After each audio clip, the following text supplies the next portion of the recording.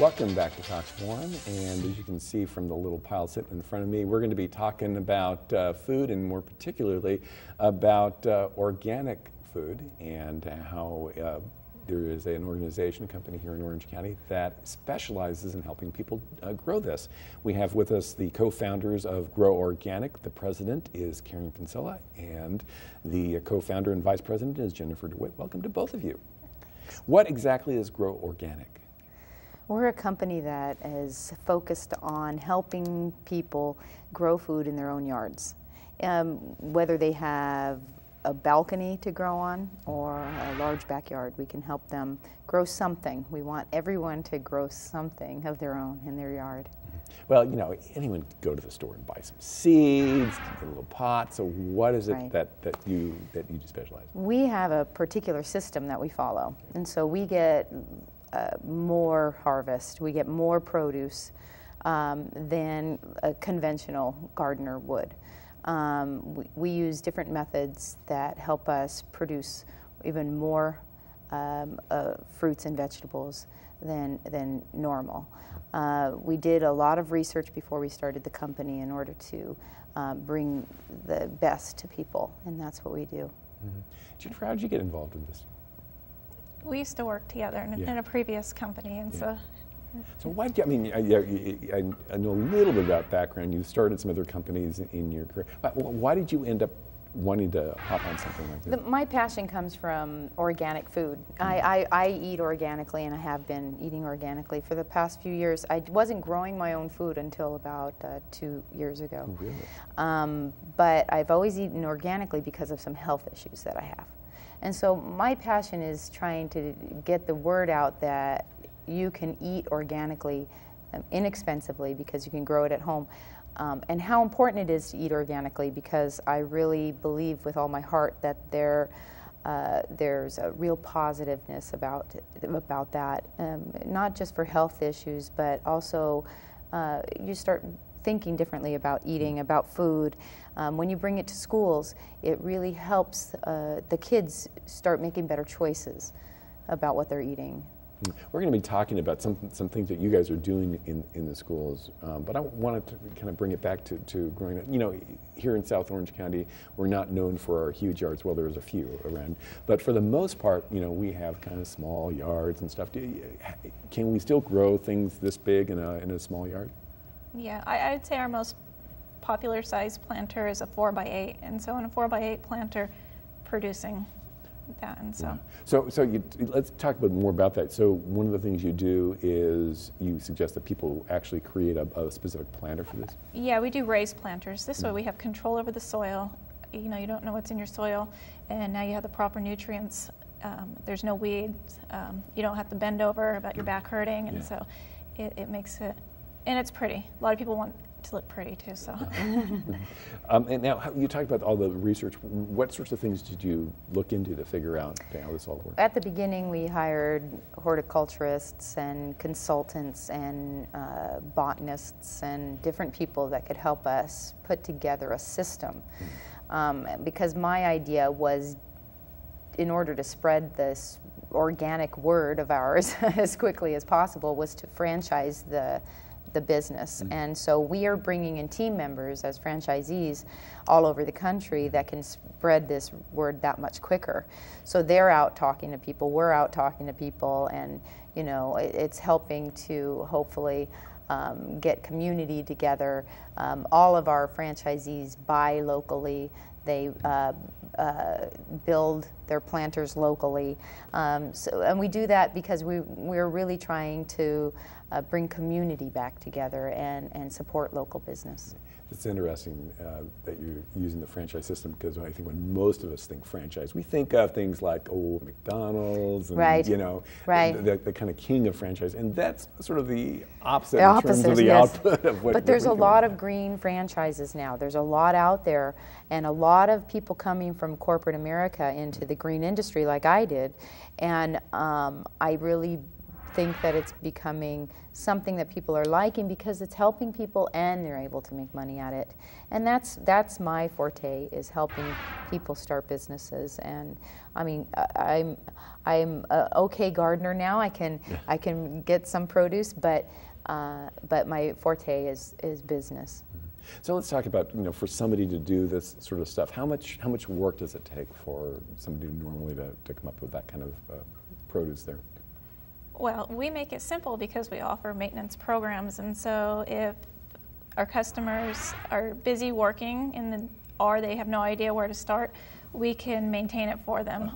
Or we can help educate them when we come out until they want to take it over and do it on their own. And so it's fairly simple once they get it down. It's just rotating it, changing the seasons out, and so. Yeah, I was going to ask about that because obviously, different times of year, especially if you're not bringing in fruit or vegetables from another country or something like that, there are specific seasons. So this is something that you can do year round.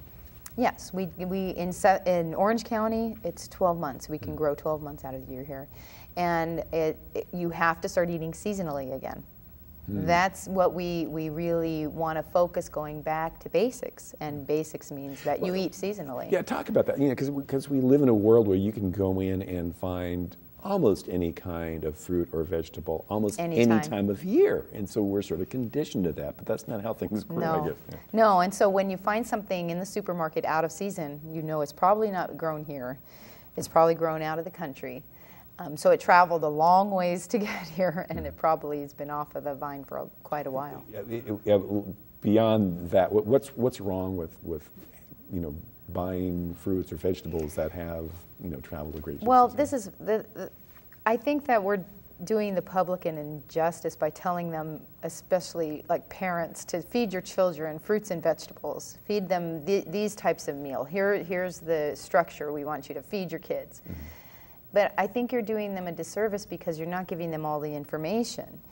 You can't just go out and buy just any fruits and vegetables anymore because there's harmful chemicals in them from the way that they were grown. So the chemical fertilizers, the genetically modified plants and seeds out there, we need to get this information to the public so they can make a decision of their own. So you talked about, on one end, people can come in and have you guys do everything, maintain everything. On the other side of things, what's available for people? And we have a free service. We have Grow Organic Granny, and people could email Granny questions, photographs, and Granny emails them back and helps them. So we just want to help people no matter what their budget is. We just want to educate the public. We want to help them get them growing, even if it's just one plant. Really, that's our goal. So are there specific seeds that there's some pretty spectacular stuff here. Are these special seeds, or is this the way that these are all non-GMO seeds. We don't. What's that? Okay, genetically modified. Okay. They're not genetically modified seeds. They're heirloom seeds. Wow. And so we grow we use organic plants, and all of the garden is organic. The soil, the compost, the seeds, the plants. And these are from a Three Sisters garden, which is a Native American garden. It's a round garden with squash around the outside and corn and beans in the middle. And they planted them that way in order for the little animals not to come in and eat their corn. So this is from a Three Sisters garden, was something that we do for schools, because here in Southern California, especially in Orange County, they focus a lot on the Native Americans that were in the area. And so this is a good way to bring it into the curriculum. Well, let's talk about that and what you do for the schools. This is not just something you're selling out to people. This is something you provide to the schools as well. Right, and we can do things for schools. I always say, please contact us first before you start, because we can do it, we can get you going correctly, where there'll be a lot less maintenance involved if we can talk to the school beforehand, because our planters are weedless, so there's no weeding involved. If you can do that, the labor involved is obviously a lot less. So we try to start with the schools and help them get going, make it a turnkey operation so that they're not taking too much time out of their day, and then they give up, and right?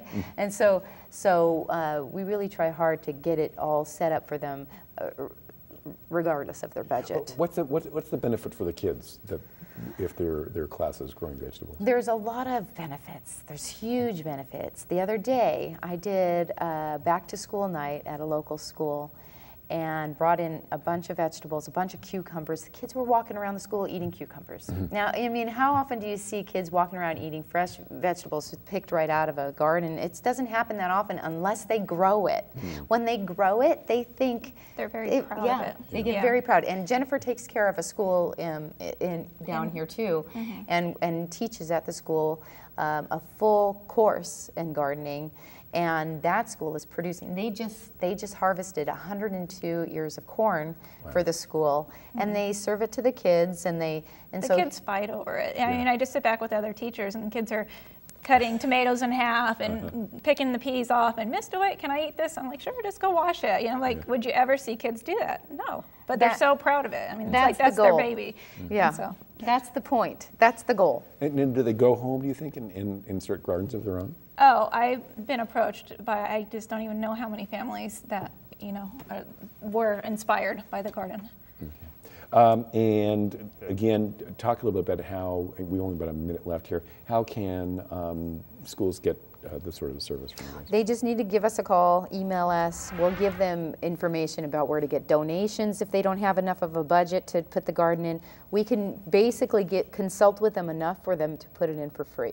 So we really want to talk to them before they start. If they have a garden that's not growing now and they need help to get it going again, they can call us too. We don't force any of our products on the schools. We just want to get them to go. Very good. And the way that people can get more information is? Our website is www.groorganic.com. Grow Organic without the W. Right. No W. Yep. Very good. Well, thank you both for coming on tonight and impressing us all with what you got there. And if you missed that contact information, simply go to our website, which is www.cox3.com. If you have any questions or comments, you can email us at forum@cox.com. And we invite you to join us next week. We're going to be taking a look again at UC Irvine. This will be part 2 of our special series of what is going on at UCI these days. And until then, thanks so much for joining us tonight here on Cox Forum.